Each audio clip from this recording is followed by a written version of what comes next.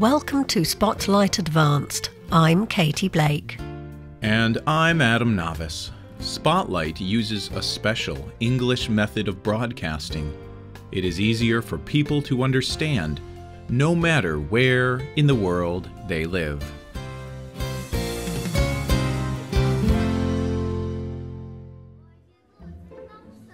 Let me put the sheep in.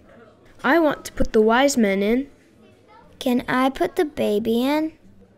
These children are not just playing. They are making something together. It is something they build every year. It helps them remember an important event. Many people around the world build something like this every year at Christmas. It is a nativity scene.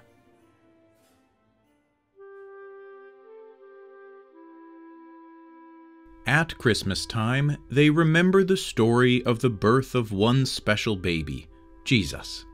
He was born over 2,000 years ago in a small town called Bethlehem.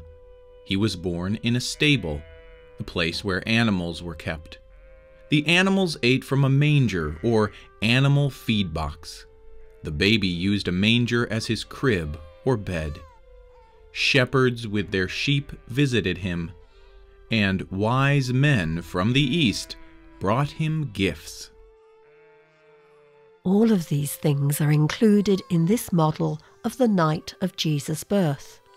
The nativity scene contains small figures or statues of the baby Jesus, Mary his mother, and her husband Joseph.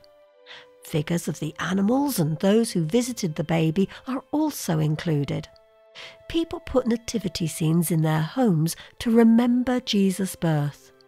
Today's spotlight is on nativity scenes.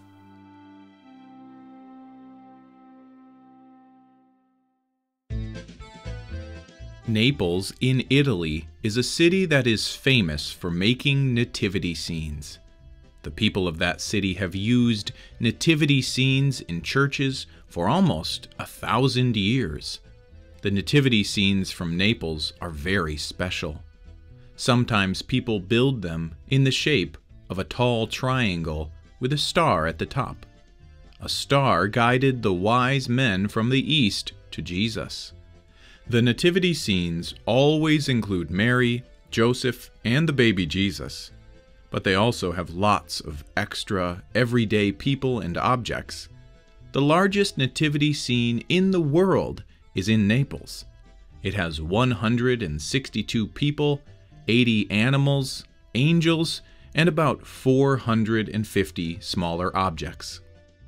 Nativity scenes are also very important in the country of Malta. Maltese people first built them in the 17th century. An organisation called the Friends of the Crib was formed in Malta in 1986. It has over 500 members.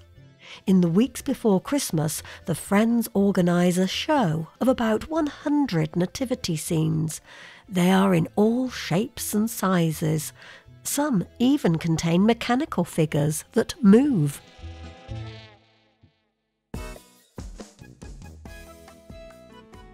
In some countries, the figures in nativity scenes move for a different reason. They move because they are alive. They are part of living nativity scenes. In Spain, many towns create these living nativity scenes. Local people dress up as people from the story of Jesus' birth. They act different parts of the story. The main nativity scene is always the birth of the baby Jesus. Living nativity scenes are also popular in Italy. In both countries, some living nativity scenes are simple and basic. In other towns, living nativity scenes are larger. Several hundred people may take part. They perform as characters from the story and people who lived in the town. And the performances can take place in the streets. Many people enjoy visiting these living nativity scenes. Some of these living nativity scenes are even famous. Over 100,000 people visit the island of Gozo in the weeks around Christmas. They come to this small island off Malta to experience a very special living nativity. Franco Changura is the mayor of the village of Jinsilim. He told The Guardian about the long tradition of building nativity scenes on the island. For generations, making nativity scenes has been a big thing at Christmas. Every home in Gozo has one. Sometimes they take up a whole room in the house. Families start making them in early December. But in 2008, Mayor Changura and the people of his village did something amazing. And they have done it every year since then. They created a life-size nativity scene, but they also created more. They created a whole village. They made a model of the village of Bethlehem from 2,000 years ago. They built the Bethlehem village on fields near their own village. It covers a large area of over 20,000 square meters. This Bethlehem village looks very natural. People perform real jobs. A real baker and his wife make bread. A real carpenter works with wood. He is happy to talk to visitors about his work as he uses tools such as a lathe. This Bethlehem also has a market that sells fresh fruit, vegetables, and fish. And people can meet friends and eat and drink at the village inn. It looks like any normal village would from 2,000 years ago. Mayor Changura told the Guardian newspaper why the village is like this.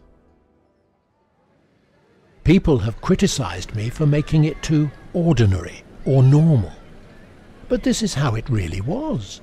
It was just an ordinary village, and in a stable a baby was born. And few people noticed. Just like here, life was going on as normal all around. Both local people and visitors enjoy the Bethlehem village experience. Some people even stay in the village overnight. The story of Jesus' birth says that 2,000 years ago, Mary and Joseph stayed in a stable. That is because there was no room for them anywhere else. But there is room for visitors today. And just like in Bethlehem 2,000 years ago, a baby is in a stable. In fact, more than one newborn baby plays the part of the baby Jesus. When Jesus was born, no one knew who he was except the people represented in the nativity scene. He was just another baby. But in this living nativity Bethlehem, everyone notices the baby. They know he is the reason people are celebrating. The baby born 2,000 years ago is the reason for the celebration of Christmas.